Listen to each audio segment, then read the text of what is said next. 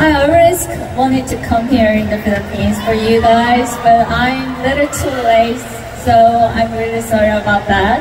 But now I'm here, and I wanted to say, I'm really thank you so much for your love and support always. Thank you, 20 years. Okay. Moments that to witness the rating success, not only in Korea but also in different countries, many countries. So I was very grateful for everything, and yeah, I'm so grateful. That's all. We super loved it here. Yeah. So maybe we should have a self-respect always, and don't forget to have it in my mind. And then if you do that, you are more valuable than you think. Yeah, I agree. The first one is Yuni from Samgyungan Scandal, and the second one is Kim Mi-so from Secretary.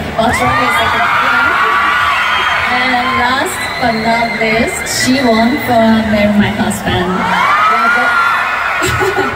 I had a hard time playing these characters, but it's so meaningful to me because they all motivated me to be a bit better as an actor and as a human being also. So they are so memorable for me. I think I'm kind of person that like a combination of many characters I played over 20 years. Yeah, so I have some of the different characters. I see. Okay, from Inquirer.net, if you could...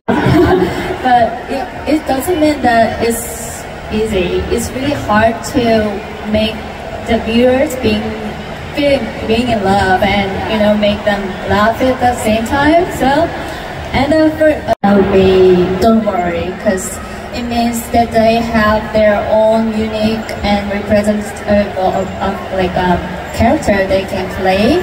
So, in other words, it can be like irreplaceable for certain genre. So don't worry. Don't worry. Sa mga aspiring actresses dyan, I still have a lot of stories to tell, roles to play, and message to deliver.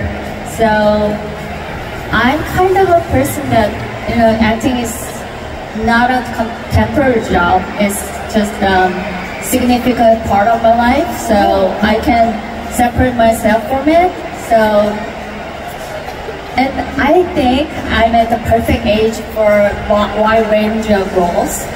So, for example, in my last drama, I could be a high school girl to university freshman and got married and divorced, and even fell in love with Prince Charming. So, I think my best part of acting career is not here yet. Not here yet. I'm eagerly looking forward to it. And we're so excited for that. Totoba? Is the word I just learned recently, and I thought I like the sound of it. It's so cute. Totoo ba? Yeah, in Korean it means like see you again. So it kind of means meaningful. Yeah. So this question is and to the fans for coming tomorrow at my fan meeting. Let's have a blast tomorrow, everyone, and I love you guys all.